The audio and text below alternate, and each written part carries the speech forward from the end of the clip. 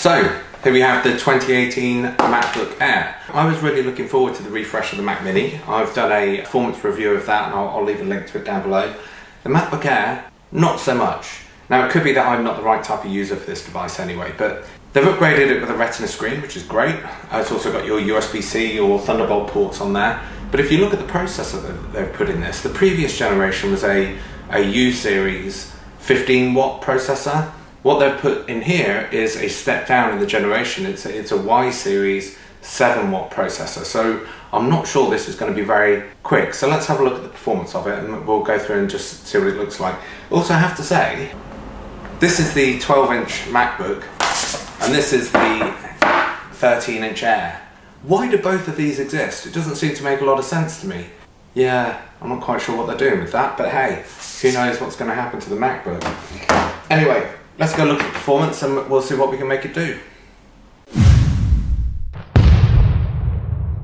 Okay, here we go. I've managed to get it all set up now. So let's have a look and see which machine it is. There we go. This is the 2018 13-inch MacBook Air. It's got a 1.6 gigahertz Intel Core i5 in it. So that's 2 cores but 4 threads. It's got 8 gig of RAM in this and a 256 gig SSD. Let's have a look at some of the benchmarks that I've run. Now, if we open this up, we'll be able to compare it to some of my other kits. So it's no great surprise to see it down the bottom here, considering the processor that's in this unit. The multi-core on Geekbench 4, for example, is coming out at 7,832. These have all been run 2 or 3 times, so they're average scores.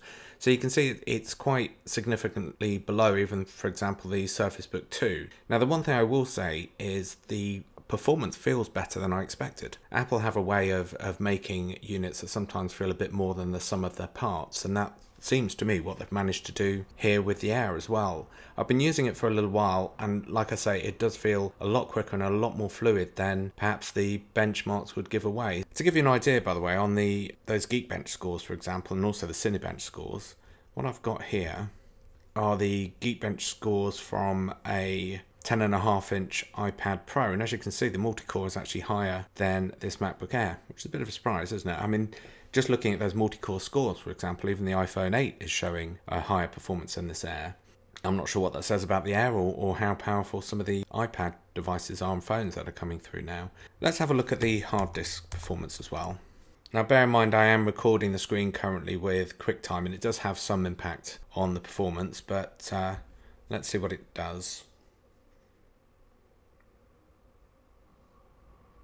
There you go. When I ran this previously, when I wasn't recording the screen, I was getting around 1 gigabyte per second write times and around 2 gigabytes per second read times. So it's still pretty impressive. Not as fast as the Mini and certainly not as fast as my MacBook Pro or iMac Pro, but they are still very quick drives. And I suspect it's the speed of those drives that's helping the fluidity on the machine. Let's have a look at how well Office performs. So I've got Office 2019 on here. So let's, well, in fact, Excel is already fired up there. Let's get Word fired up. I have to say, I've never found Office on the Mac that quick compared to the Windows version anyway. I have been using it, and it is entirely usable. Once you've got everything open, it's fluid and it's a fast machine. I'm quite pleasantly surprised by that, to be honest. Let's get some more windows open. We can have a look and see how it performs. Same with Excel. Let's open a few.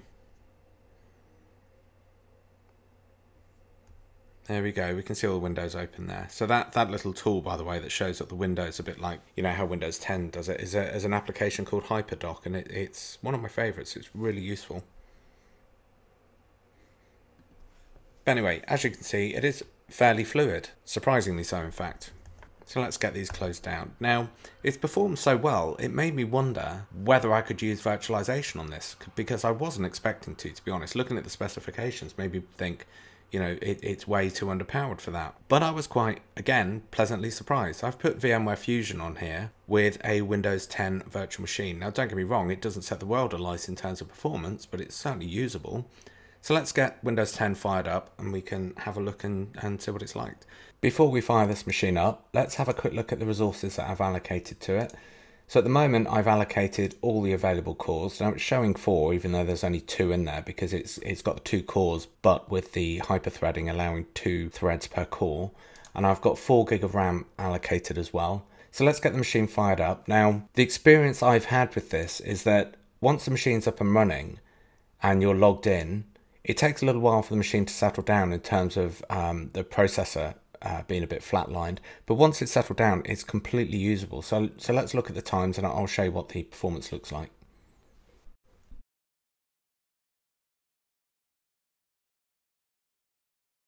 There we go. Let's get logged in and I'll show you what I mean about the processor.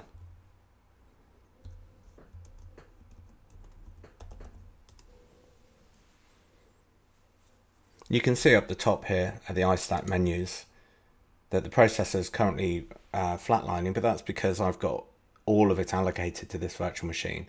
So what I found is I need to leave it a little while, not particularly too long, and it will settle down. And once it's settled down, it becomes a lot more usable.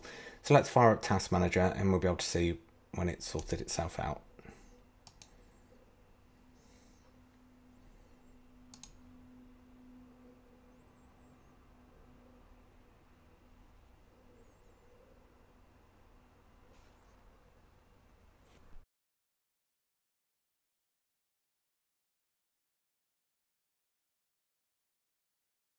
You can see that it's settled right down. Now, the way to avoid that, of course, is actually not to shut the machine down or start it up, but actually just suspend the machine, and it seems to get around that delay on the startup. So let's look at the general performance of this. So let's get some Office apps fired up. So let's start with Excel.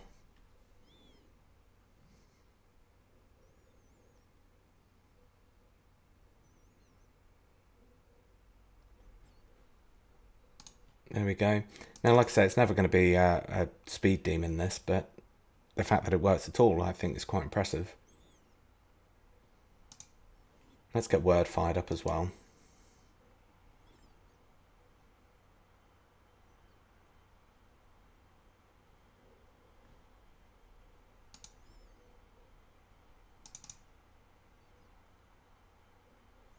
And we can even run Visio.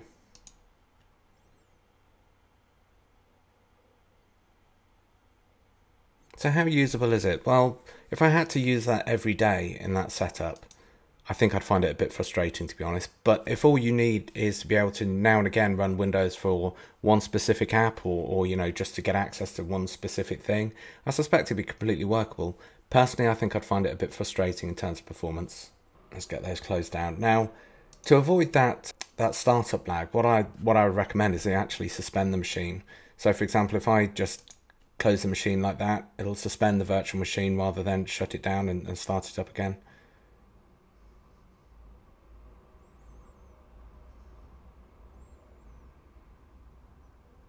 There we go. So if we wanted to start that machine again, essentially it will just pick up from where it left off.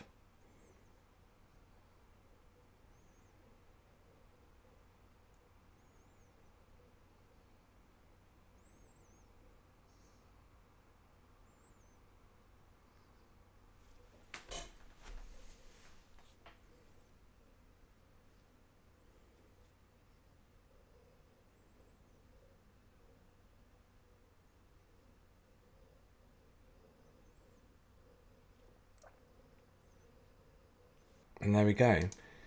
Anyway, let's get this machine shut down. So in general, I've found that the performance of this is better than would be indicated by the benchmarks. The benchmarks seem to indicate that the machine is slow. I mean, it's benchmarking well below even the iPads, for example. But if you're just after a small, light machine to do productivity type stuff on, you know, Word, Excel, Outlook, all that sort of good stuff, then I think this is a good machine to use. Could it be faster? Absolutely. But as with anything, there's a compromise between the size, battery life and all that good stuff and the outright performance. But I found this a lot better than I was expecting. I'm going to be using this machine in anger over the next few weeks as my new travel buddy, mainly because my 12-inch MacBook is a bit broken at the moment. I'm not quite sure what happened to that, but so this is going to replace that. Now, the performance is very similar to my MacBook because my MacBook's a 2017, but I think it's the i7 one. So I don't feel there's an awful lot of difference. So I'm struggling to differentiate this against the MacBook or the MacBook against the Air. Now, I suppose the main difference is the screen is slightly larger and the fact that it's got two Thunderbolt ports rather than just the one on the MacBook. I can't help feeling slightly disappointed with the upgrade to the Air. It's almost like they could have done a lot more with it. It's certainly not a speed machine, but you know, if you just need some productivity on the road, perhaps it's good enough for that. So I'll report back once I've been using it for a little while. But my gut feel is that I am a bit disappointed in the upgrade. It doesn't seem to give me much more.